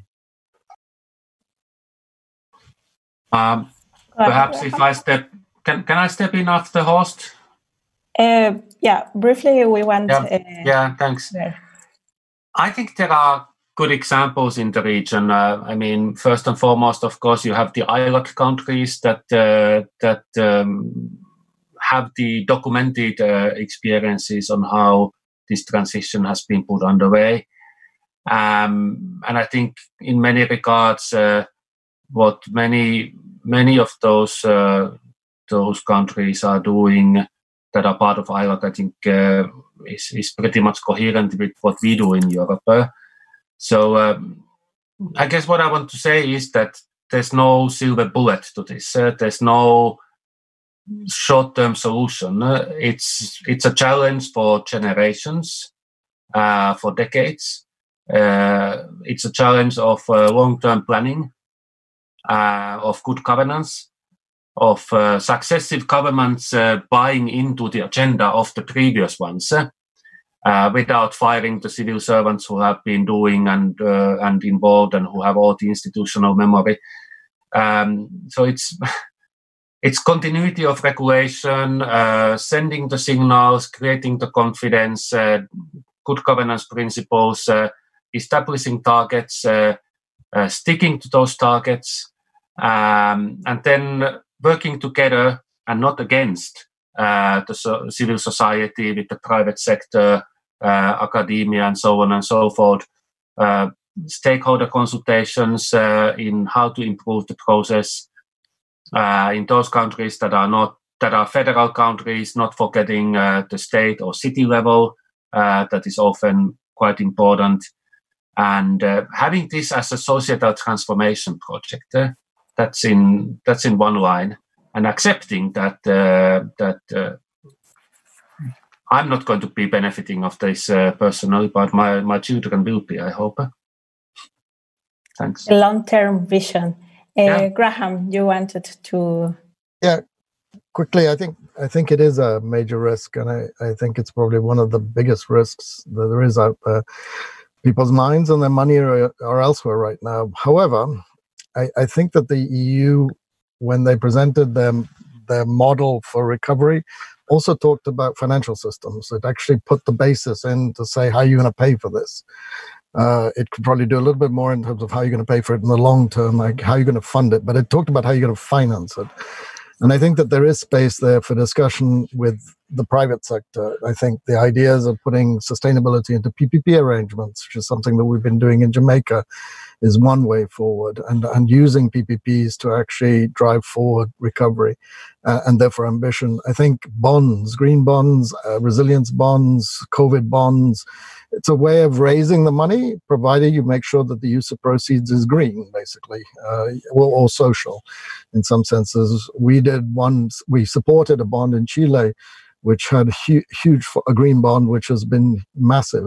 I think its first announcement was $1.4 billion for sustainable infrastructure, for example. We are also discussing, for example, how you get the private sector engaged in nature-based solutions, how they can actually drive forward nature-based solutions. And I think that's another entry point.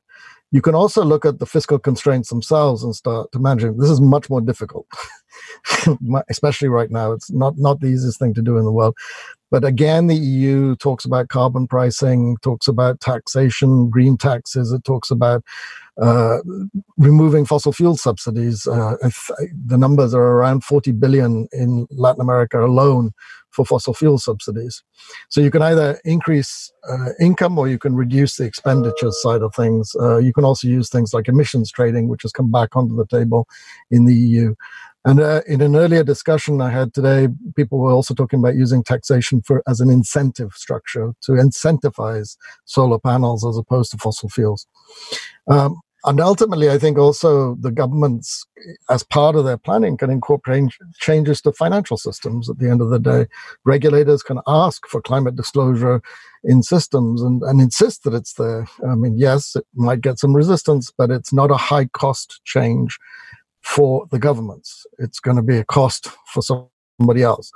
But I think that there's a lot of ideas out there. I think there are I think it is critical because you can talk about all you want about, well, we're going to do this, and this. But if you can't finance it and you can't fund it in the long term, you might as well be just talking.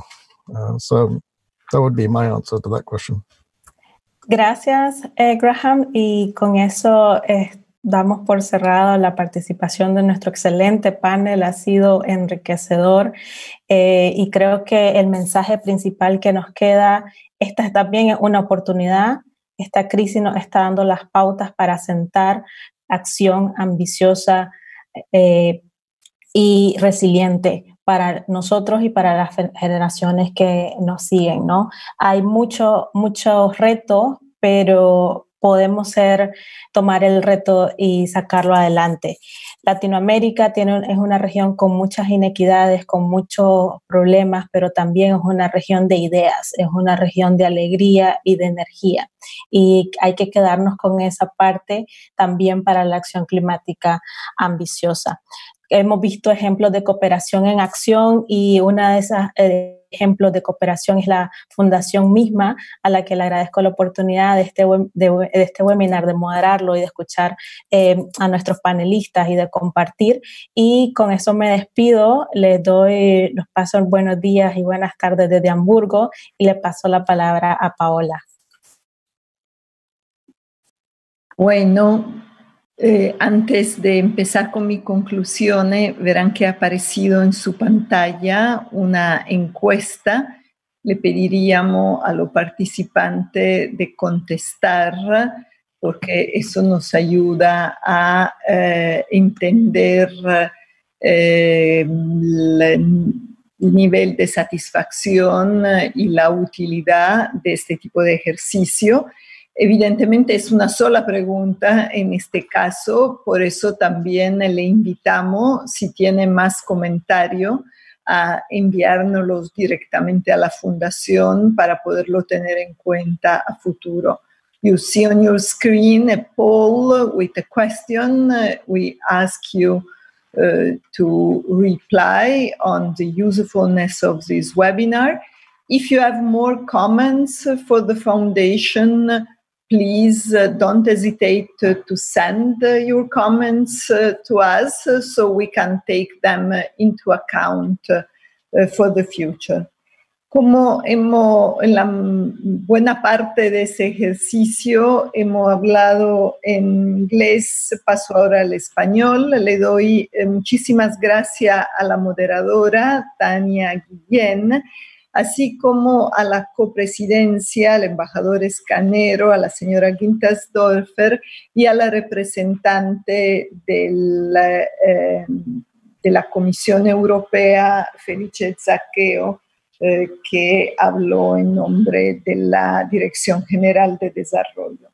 Le agradezco a todos los panelistas, Laura Lázaro Tusa del Instituto Elcano, Horst Pilger e Ismo Ulvila de la Comisión Europea, respectivamente de la DG Desarrollo y Cooperación y de la Dirección General de Acción para el Clima, Graham Watkins de la División de Cambio Climático del BID y Colin Yang, secretario ejecutivo de la Organización de Clima del Caribe.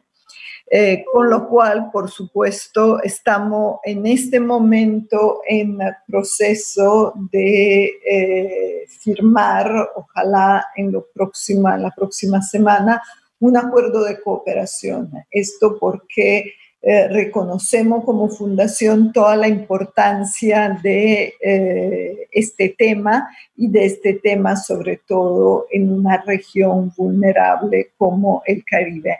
I was saying that currently we are preparing an agreement with the 5C, the Climate Change Organization of the Caribbean Community, because as a foundation we recognize the importance of this subject, especially in the Caribbean.